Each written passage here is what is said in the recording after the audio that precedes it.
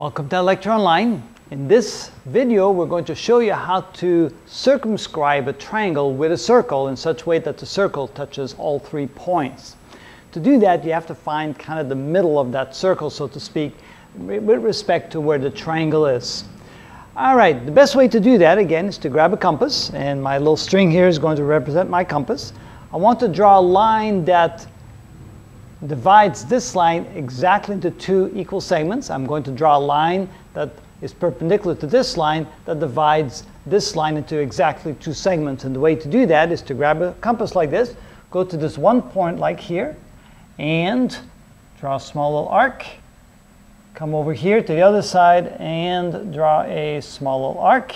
Then you come to this point, you draw an arc in this direction, and you come over here. I guess I'll have to go hold it like this, and you draw an arc like this. All right, so now when we connect these 2 places where the 2 arcs cross, you have a line that exactly divides this line into 2 halves. All right, now we do the same with this side of the triangle right here. Again, use a compass. You go to one of the points like this, and you draw an arc. You come up here and you do the same.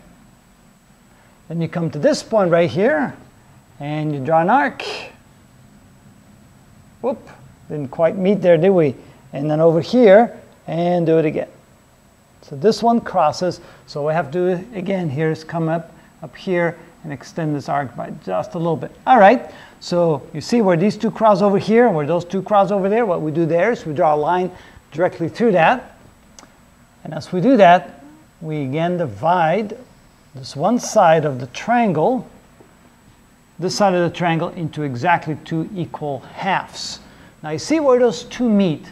This would now become the center of the triangle. If we now want to make a circle, we call this the center of the circle, and the radius will be the distance to any one of the 3 points. So from there to there should be equal distance, from there to there, which should be an equal distance from there to there.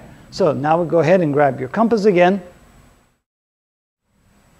You find the exact distance to the point, and now we go ahead and just draw the circle. See, it goes right to that point, goes right to that point, come around this way, and whoop, I slipped a little bit. And here we complete the circle. And that's how it's done. That's how we circumscribe a triangle using a compass. Very clever, very interesting. All right, that's how it's done.